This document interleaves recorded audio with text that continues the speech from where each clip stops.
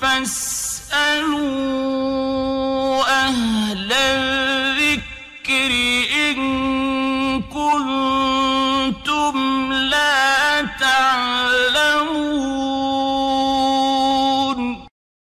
ওয়ালাইকুম আসসালাম ওয়া রাহমাতুল্লাহি ওয়া বারাকাতুহু। সম্মানিত দিনী বোন, জানতেছিলেন যে লা ইলাহা ইল্লাল্লাহু মুহাম্মাদুর রাসূলুল্লাহ পুরোটাই কি জিকিরের অন্তর্ভুক্ত কিনা, জিকির হিসেবে আমরা লা ইলাহা ইল্লাল্লাহু মুহাম্মাদুর রাসূলুল্লাহ পড়তে পারবো কিনা।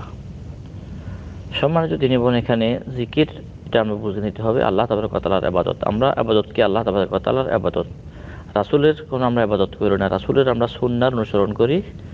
রাসূলে আল্লাহর পথে চলার জন্য যে দিক নির্দেশনা দিয়ে গেছেন, সেটা আমরা অনুসরণ করি। এই জন্যই আমরা রাসূল সাল্লাল্লাহু আলাইহি ওয়াসাল্লামকে আমরা ভালোবাসি। রাসূল সাল্লাল্লাহু আলাইহি ওয়াসাল্লামের ইবাদত বা রাসূল সাল্লাল্লাহু আলাইহি ওয়াসাল্লামের জিকির আমরা করি না। জিকির হচ্ছে আল্লাহ তাবারক ওয়া তাআলার নাম জপ করা। রাসূলের নামে জপ করলে এটা শিরক হয়ে যাবে। বরং আল্লাহ তাবারক ওয়া তাআলার জন্যই ইবাদতকে খাস করতে হবে।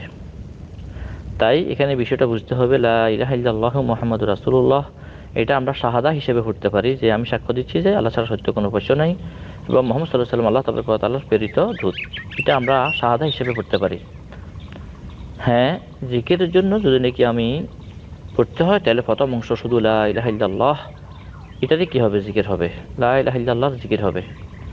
আর তাছাড়া আমরা নবী সাল্লাল্লাহু আলাইহি ওয়াসাল্লামের উপর দুরূদ বেশি থেকে বেশি পড়ব। দুরূদ শব্দের অর্থ হচ্ছে আল্লাহ তাবারক ওয়া তাআলার নিকটে রাসূল সাল্লাল্লাহু আলাইহি ওয়াসাল্লামের জন্য রহমতের দোয়া করা, রহমত কামনা করা। সাল্লাল্লাহু আলাইহি ওয়াসাল্লাম অর্থ হচ্ছে আল্লাহ তাবারক ওয়া তাআলা নবী সাল্লাল্লাহু আলাইহি ওয়াসাল্লামের প্রতি যে রহমত ও শান্তি বর্ষিত করুন। এটা হচ্ছে নবী সাল্লাল্লাহু আলাইহি ওয়াসাল্লামের জন্য আল্লাহর নিকটে আমরা দোয়া করি। এটা হচ্ছে দুরূদ সাল্লাল্লাহু আলাইহি ওয়াসাল্লাম বা এছাড়া যদি কোনো দুরূদই। তাই লা ইলাহা ইল্লাল্লাহ এটা হচ্ছে জিকিরের অংশ, আর মুহাম্মদুর রাসূলুল্লাহ এটা জিকিরের অংশ নয়। আর লা ইলাহা ইল্লাল্লাহ মুহাম্মদুর রাসূলুল্লাহ ওইটা একসাথে আমরা যে এটাকে পড়তে পারি নিজে বিশ্বাস স্থাপনের উদ্দেশ্যে এবং শাহাদাতের উদ্দেশ্যে এবং বা অন্য কাউকে আমরা ঈমানের প্রতি দাওয়াত দেওয়ার উদ্দেশ্যে। যা অনেকে বলে থাকে যে আল্লাহ রাসূল ইচ্ছা করলে এটা শিরক হয়ে যাবে। না, আল্লাহ ইচ্ছে করলে কোনো কাজ হবে, রাসূলের ইচ্ছাকে আল্লাহর ইচ্ছার সাথে মিলে দিলে এটা শিরক হয়ে যাবে।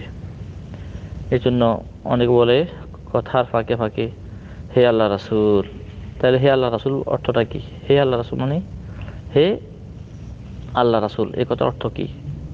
আমরা আল্লাহকে বাদ দিয়ে রাসূলকে ডাকলাম, আল্লাহ রাসূলকে ডাকলাম, এটাও শিরকের অন্তর্ভুক্ত হবে না। আমরা আল্লাহকে দেখতে হবে। এই জন্য আমাদের দেশীয়ভাবে অনেকগুলা যে ভুল কুসংস্কার আছে, না বুঝি আল্লাহ তাবারক ওয়া তাআলার ইবাদতের সাথে রাসূলের সাথে এটা রাসূলকে এরকমভাবে মিলে দেওয়া হয়।